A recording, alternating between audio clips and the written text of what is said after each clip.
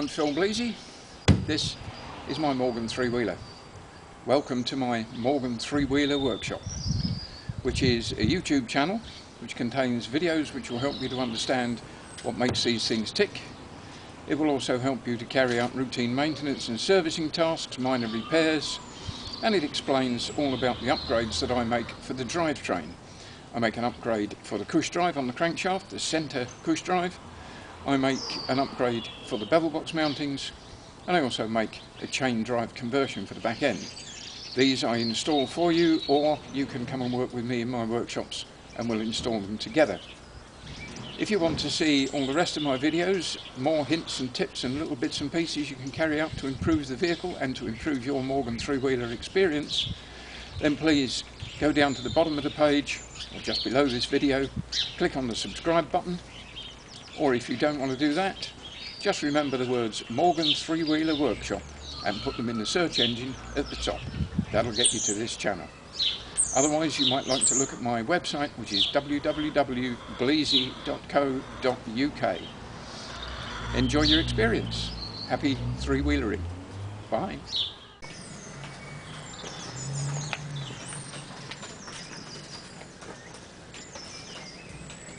Right, welcome to another of my videos at the Morgan three-wheeler workshop. This is the much talked about bevel box. This takes a drive from the gearbox via a short prop shaft that sits in here, and I can't even turn this one over, transmits the drive to a toothed belt to the back wheel. In many vehicles it has been mounted in a thing called the NVH kit, the noise, vibration and harshness kit. The reason for the kit being fitted is that this thing whines, makes quite a lot of noise, and the designers thought that that noise might be reduced by isolating the gearbox from the chassis, because in the Morgan three-wheeler, when you sit in the cockpit you are inside the chassis, and so whining noise transmitted by this thing would be greater. I don't actually think that this thing reduces any whining whatsoever. I've been in vehicles where the bevel box is still mounted on the welded in mountings, welded into the chassis, and I don't think they're any noisier. What this thing does do is introduces an element of flexibility which causes some serious problems.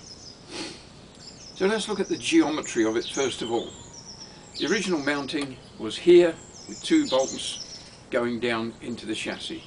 That has been replaced by this great big long arm which is welded up out of bits of pressed steel angle and with reinforcing braces and all sorts of other bits and pieces, but terminates in two rubber vibration reducing bushes.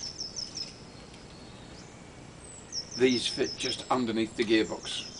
Great big long bolts holding them in.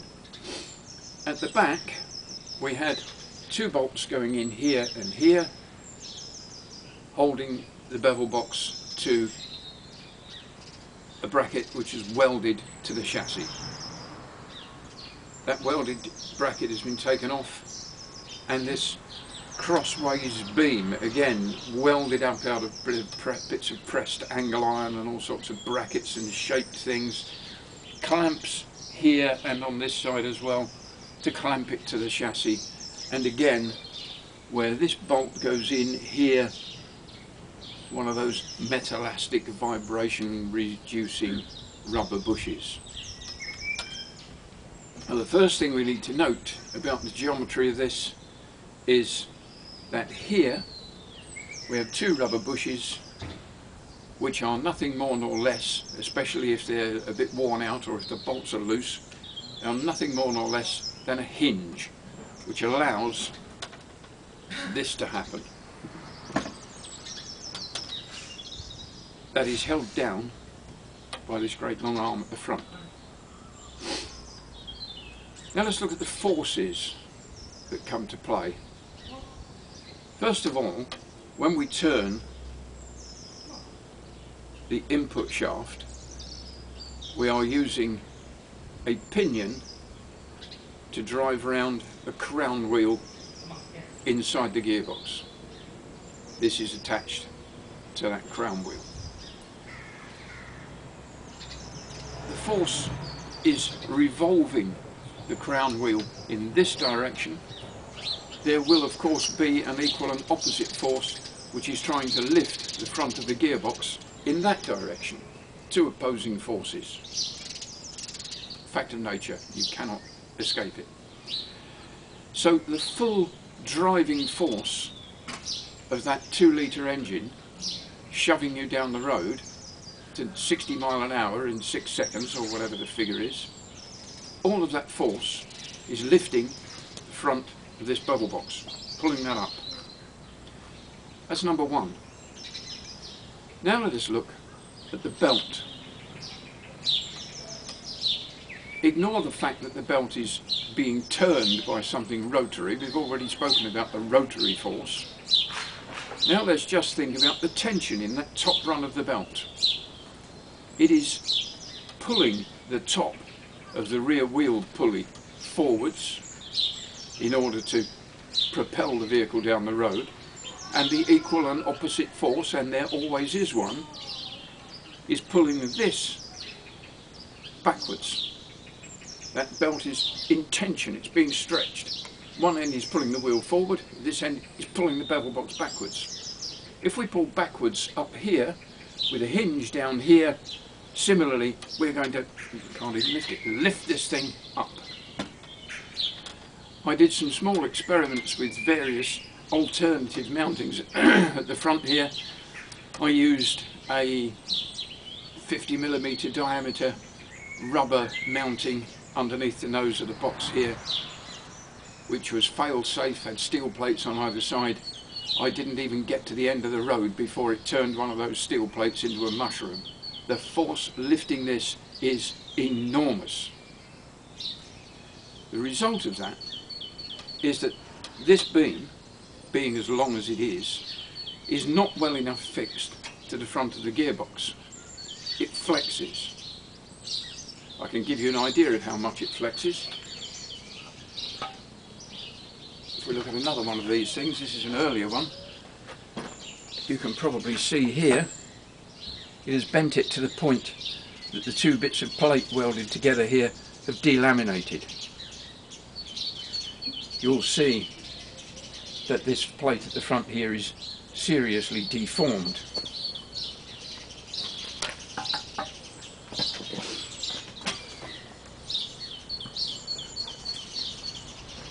So we have a situation where the front of this bevel box can rise up, and surely if you put a crowbar underneath it and lever it against the chassis, you can make it move. When you accelerate really hard, this thing lifts up and puts the entire thing into tension, almost like the prod on a crossbow, until such time as the back wheel loses traction when you, for example, run over a little bit of gravel, or maybe a wet patch in the road, a bit of mud, anything. If you're accelerating hard and you lose that tiny bit of traction, the front of this thing comes down with a bang that is scary. My machine in the early days would do it 3 times in a row. If you kept your foot down, it would go bang, bang, bang. Most unpleasant. It's all because this thing allows the front of the box to rise. The other thing that happens is when you're in a higher gear, if you're in, for example, 4th gear, accelerating through 3000 RPM, the firing strokes of the engine, those torque spikes everybody talks about, are transmitted back here to this gearbox, and the front of the gearbox goes up and down in resonance with the engine. Bom, bom, bom, bom. Some people I've met thought that that was natural and you had to drive around it, changing gear to make sure you didn't actually have the engine at 3000 RPM while you were accelerating in the higher gears. Really, I don't think that's the right answer. The right answer is to mount this thing properly. The best thing you could possibly do is to have an original chassis with the original welded in mountings to hold the thing properly in place securely.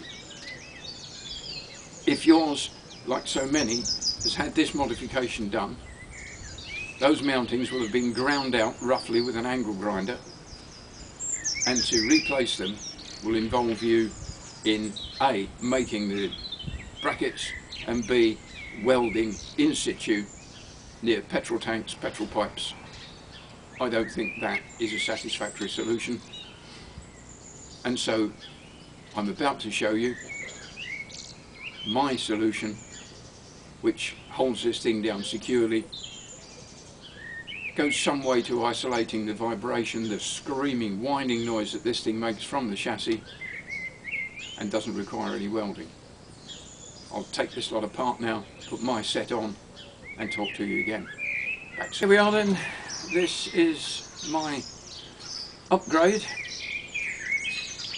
I should explain to you something that I missed out while we had this thing mounted in the MVH kit, was that what happened in my case was that the rear wheel sprocket, being made of aluminium, wore out steadily over a period of several thousand miles.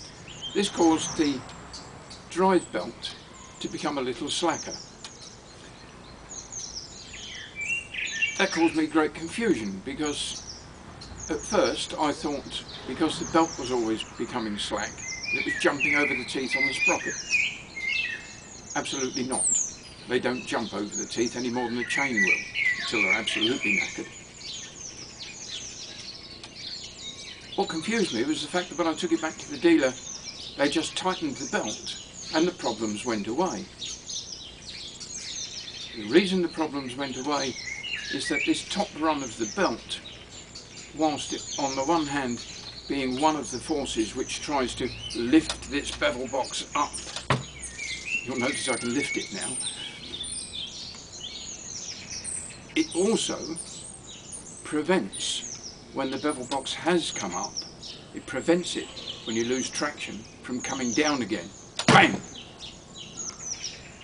That's how the problem is overcome, and I can tell you that in all cases people are running their belts much too tight. Those belts don't need to be that tight.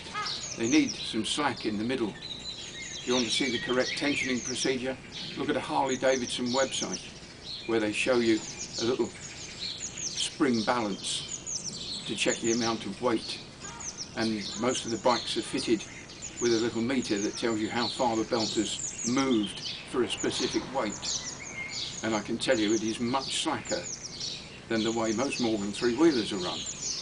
If you slacken your belt off, and if there's any sort of slackness in that MVH kit, then the banging will start. Anyway, on to my kit. 3 mountings, one at the front, one at the back, one at the top. The front mounting, you will note, is stepped forward from the mounting bolts that go through the bevel box, these. You have to step it forward, or you don't have to, I step it forward, because directly underneath these you will find the residue of the old mountings that were ground off with the angle grinder when the MVH kit was fitted. And you certainly don't want to be going in there with the angle grinder with petrol pipes close by. Far better just to leave them where they are. Secondly, directly under there are the seatbelt mountings. I don't think the ministry would be very pleased if they found that you were carrying out welding around a seatbelt mounting without proper testing afterwards. So I bring this forward. It avoids the remains of the old mounting, the welded in one, and gives you a clean piece of chassis to clamp onto. This little bridge at the front is well strong enough to take the forces that are created inside this bevel box. At the back, a similar situation. The old mounting plate was wider. There are welds here on the chassis this is narrow enough to fit in between the welds. I can already hear you asking the question, how do you get that drain plug out? There is enough room on there to get a socket spanner on.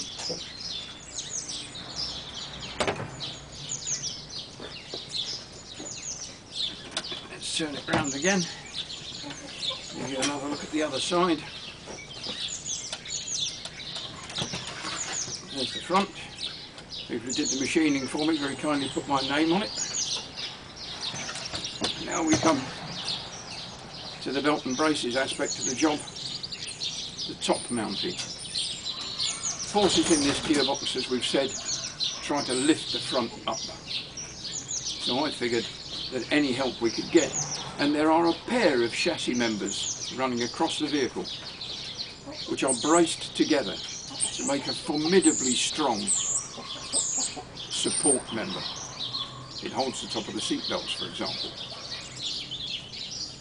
This little thing can be slid up and down. It has a jacking screw. So the idea is, having got these boys tightened up and the thing all in position, you then just wind that jacking screw up to take all the play out of here, give it another half a turn just to put a little bit of tension in, do up the clamp bolts. That gearbox is never going to move again. You'll notice that I have little red polyurethane liners inside all the clamps.